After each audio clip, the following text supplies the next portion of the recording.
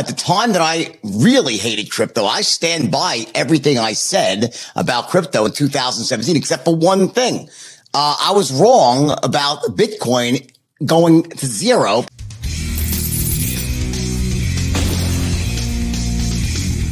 In today's video, Jordan Belfort, aka the Wolf of Wall Street, explains how to make massive money in Bitcoin, Ethereum and altcoins in the crypto market.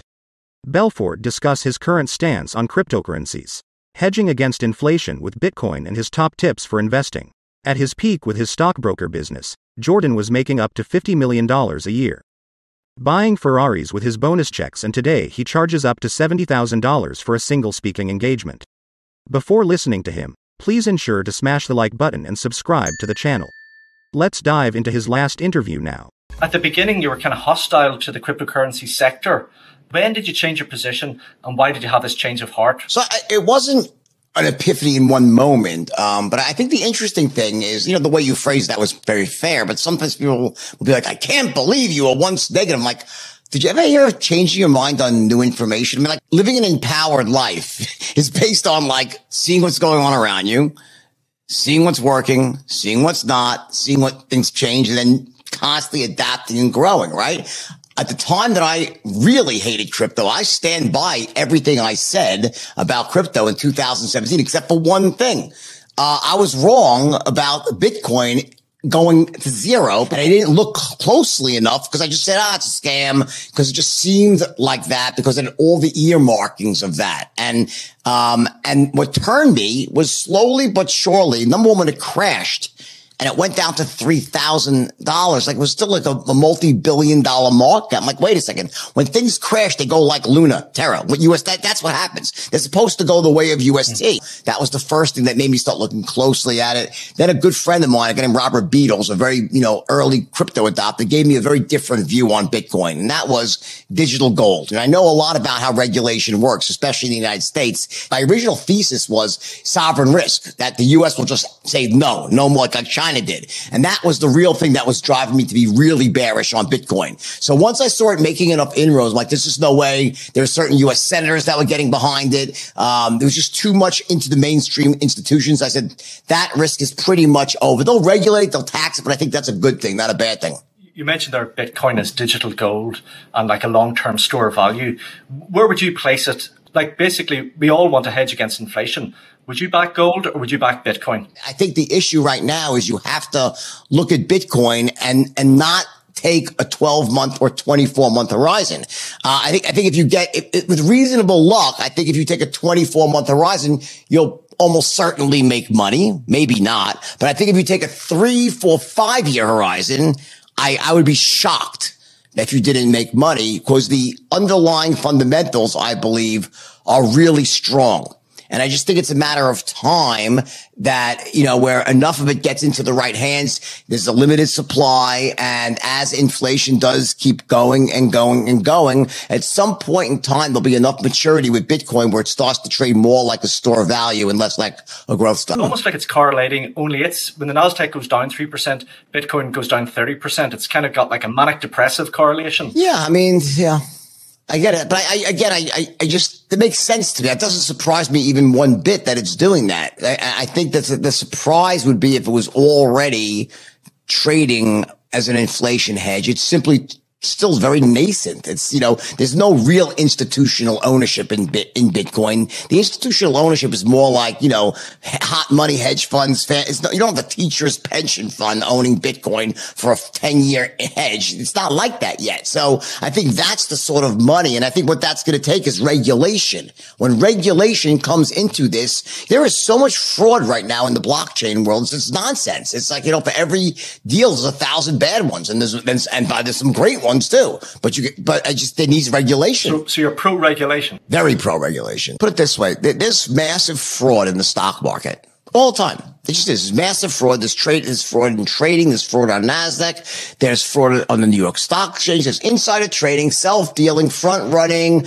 all the order flow. But compared to the crypto world, it's a gem stock market. You'd be deluding yourself to think there's no fraud in the stock market. There is, but it's palatable. It's enough that the average person who at least has some knowledge can get a decently, not the most fair shake, but a decently fair shake. In the crypto world, people get slaughtered. They're getting absolutely slaughtered on a daily basis because there's just like this. How could you have no regulation in such a huge market? It's weird. It's like, you can go out and raise money and have no disclosure.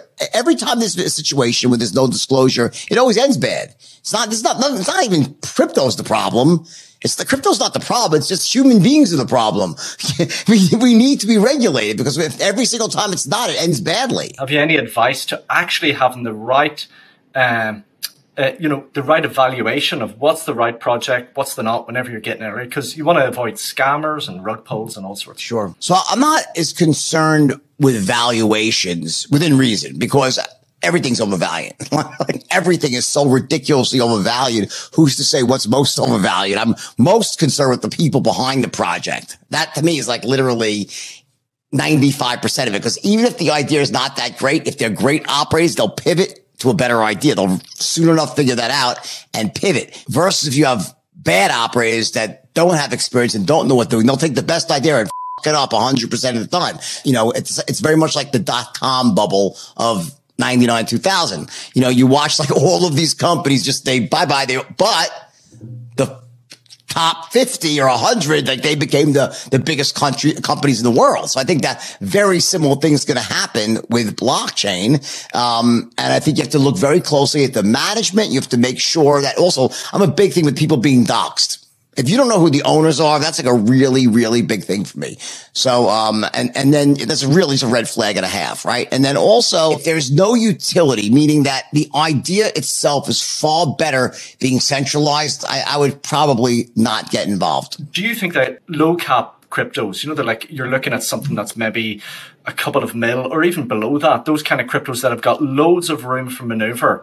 And if you're a small retail investor, you probably want to get in there early on those ones. Do you think they're the equivalent of penny stocks? And if so, because you've got like so much experience, in the early days with penny stocks, is there any that you're actually looking at the moment? Well, the thing, so listen, there's two types of investments I make, right? One is the serious investments I make that I'm doing my research and I'm betting on the long-term fundamentals. And then there's some where a friend will call me and I'll throw $100,000 into anything if a friend tells me to throw it. Cause it's like, well, I don't like to gamble on the track or I don't go to casinos anymore. So that's my sort of gambling money. I have a really funny story. So I put money into this DeFi protocol called Titano, right? And it did really well for a while. And then it crashed.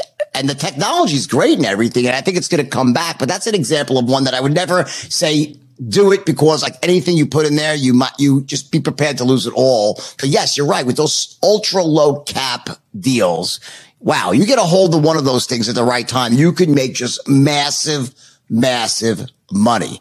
But on the flip side of that, you're playing in someone else's playground. You're not the house, they're the house, and you're coming in there, and most of the time you're probably going to lose. I don't think there's any amount of research that you can do to protect yourself from these ultra low cap, except getting in really, really early. Because it doesn't matter if it's good management, bad, if they're that low, what's going to end up happening? It's going to take its ride up. And then when it gets to the top, people are going to dump it. And I'm not even saying a rug pull per se, just that they all have the same predictable cycle. They go up and once they crater, they seldom come back. So you have to get into these things right the moment they come out and they're publicly trading on the DEX. But better still is before that on either some of the launch platforms or even better on a Series A or a seed round. If I'm an investor and I'm a crypto investor, retail, and I want to do a long-term play, number one, what do you think? Bitcoin. So number two, Ethereum. Number three, Bitcoin. Yeah, number three is I can't go past them. I won't go past them because I just don't, I would do it with privately with friends and stuff and speculate, but beyond Bitcoin and Ethereum, I honestly don't feel confident enough. Hedera, Hashgraph, I think I know the people that founded it. It's like a really solid tech. But I wouldn't say. I don't really know. Okay. I know. I think I know, but I don't really know. I'm really confident with Bitcoin and Ethereum.